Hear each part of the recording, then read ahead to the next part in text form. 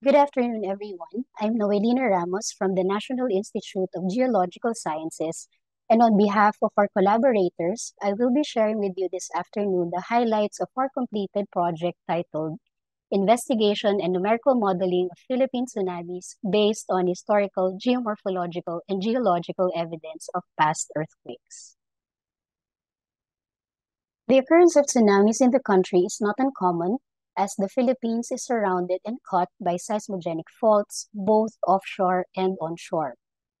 As shown on this map, and as highlighted by the colored lines, our coastlines are exposed to various tsunamigenic sources, where coastal communities are exposed to offshore faults associated with subduction zones, as well as intraplate structures.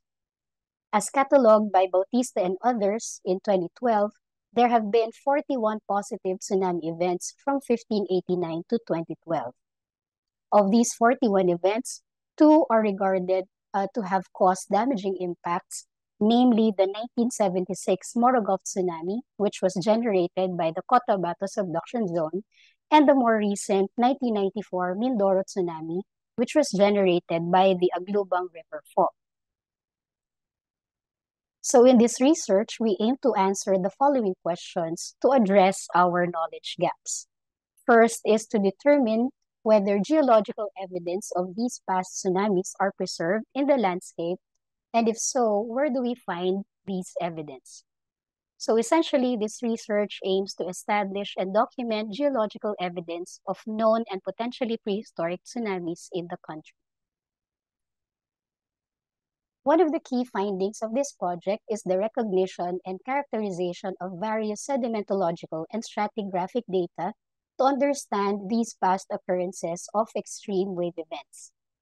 As observed in Ilocos Norte, Mindoro Island, Southwest Panay, Calaguas Island Group, Eastern Samar, and Siargao Island in Eastern Mindanao, washover sediments, coastal boulders, and other emergent deposits such as beach rocks hold clues to past sea level changes, which may be associated with extreme wave events and or tectonic deformation produced from the faults.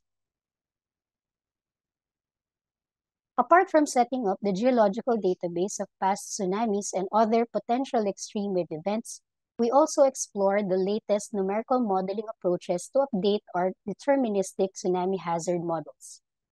Here, we utilize the latest terrain and seismological datasets to establish offshore fault segments of subduction zones in the Philippines, as highlighted on this map.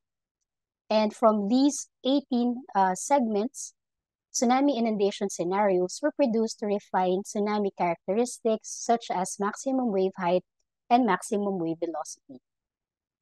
So here, the panels show different tsunami snapshots at representative segments of the Manila Trench, the Negros Trench, and the Philippine Trench to the east.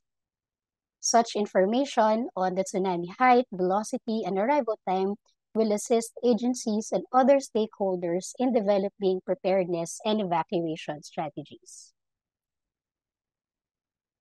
From the results of this project, we have highlighted the importance of establishing baseline data on tsunami deposits or extreme wave events in general to understand their processes and mechanisms, especially that nearly 70% of our population is exposed to strong typhoons and tsunamis. So for this project, there are two key results or two highlights. First is that the identification and documentation of extreme wave event deposits in the geological record would provide insights on past occurrences of coastal hazards, and these are important in our assessment of future hazard scenarios. Second is that updating our tsunami inundation scenarios will aid agencies, LGUs, and other stakeholders in developing preparedness and evacuation strategies. So lastly, the transfer of knowledge and skills to national agencies will surely enhance our capacity to explore other coastal areas and increase our understanding of future coastal hazards. So before I end my presentation, I'd like to share this initiative called Coast Snap, which is a global citizen science project to capture changing coastlines. While this particular initiative is not specifically targeted to tsunamis or other extreme wave events, we can take part in this initiative by contributing photos of our coastal areas and allow researchers to observe coastal processes and even perhaps coastal hazards. That is all for my presentation. Thank you very much.